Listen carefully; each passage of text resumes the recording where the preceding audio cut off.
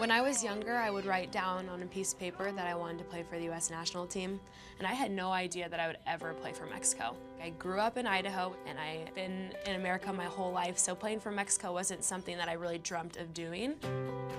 But, you know, I don't think it's a bad thing that I played for Mexico. I think it's a part of my journey, and honestly did wonders for me.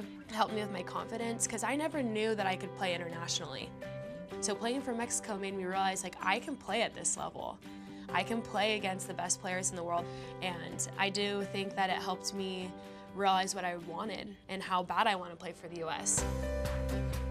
Over the years, I've been given a lot of advice, and last year one of our assistant coaches said, "You have control over everyone else's perception of you." And that quote spoke to me, and it was like, wow, I think all of these things about myself, but does anyone else? Like, these people are telling me that I should just play for Mexico. Like, they must not see me the way that I see myself.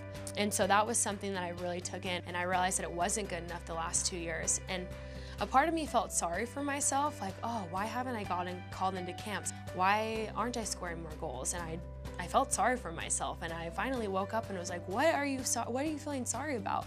Like, you have control over your life. If you want to change things, like, you're the only person who can do that. So why aren't you doing it? Huerta seized that moment by making physical and mental changes to her life and her game. U.S. women's soccer took notice and invited her to train with the national team while she awaits FIFA's approval.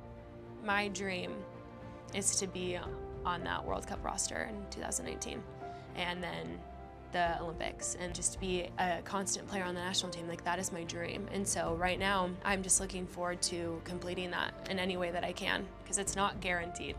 Getting called into a camp is amazing, but it doesn't mean anything. So I'm just waiting to see what I can do with my journey and how far I can really take this dream that I have. And if I do that, and at the end, I don't make an Olympic roster or World Cup roster, that's okay with me, because I think I've learned over the time that soccer is not everything. Soccer in my life right now is super prevalent. It's what I think about 99% of the time, but in the grand scheme of things, it's very little. So, of course, my dream is to play for the U.S. I think I would cry if I ever played for them in a big tournament.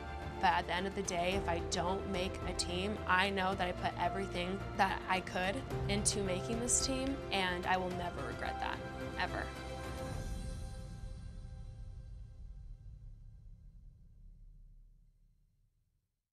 It's time to kick. Kick that ball 130 miles per hour. Kick up a sprint every 90 seconds. Kick that heart rate up 167 beats per minute and go 45 minutes straight, no timeouts.